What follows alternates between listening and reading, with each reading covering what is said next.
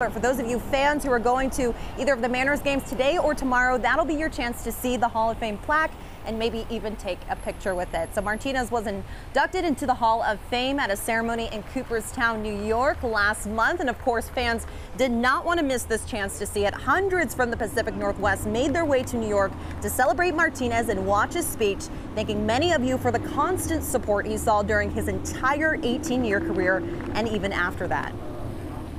Seattle fans, thank you for always being there for me. Since 1987, you gave me your unconditional support, and it was even more prevalent in the last 10 years. The support you gave me over the social media really helped me to get here today. Thank you, Mariners fans. You are the best fans I could ever hope for.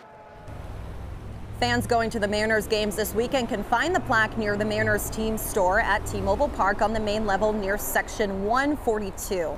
Stadium staff expect a lot of people will want to see it, so they are allowing one picture per group of people just to get people going through the line. So they were actually going to have an opportunity apart from the games for fans to come out and see it on Saturday. That is now sold out. So if you want to see this Hall of Fame plaque in person, you got to come to the games. You got to get your tickets for either today or tomorrow.